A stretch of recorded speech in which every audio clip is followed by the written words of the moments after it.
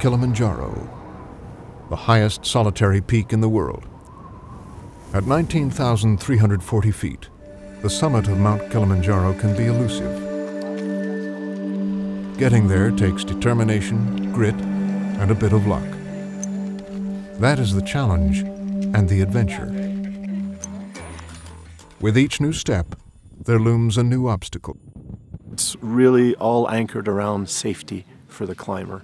Everything they do, bringing oxygen, bringing the Gamoff bag, doing medical checks twice a day, morning and night, checking your lungs to make sure everything is okay.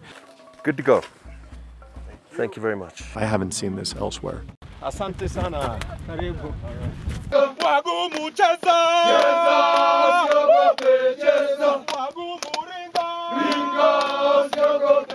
Tusker is really my passion. I like to think that we make a really positive effect on our clients as well as the people that work for us.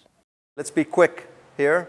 We're walking on the way to Karanga, so approaching 15,000 feet. We can have breathing problems. We can have brain problems. They can be all connected. Tusker's edge lies in its highly trained professional mountain guides.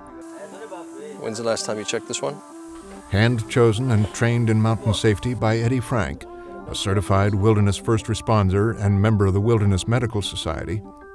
Very good, very good. They allow climbers the confidence to fully immerse themselves in the challenge and the spectacle that is Kilimanjaro.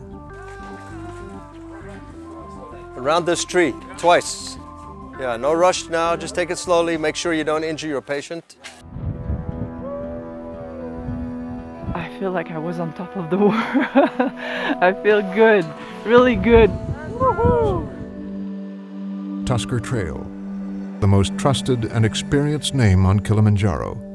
I'm Eddie Frank. I've guided hundreds of people to the summit of Kilimanjaro over the last 42 years. And each one of them came down with their own story. I'd like to help you create your own story. If you'd like to talk to one of our guides to get real hands-on advice about your climb, just give us a call.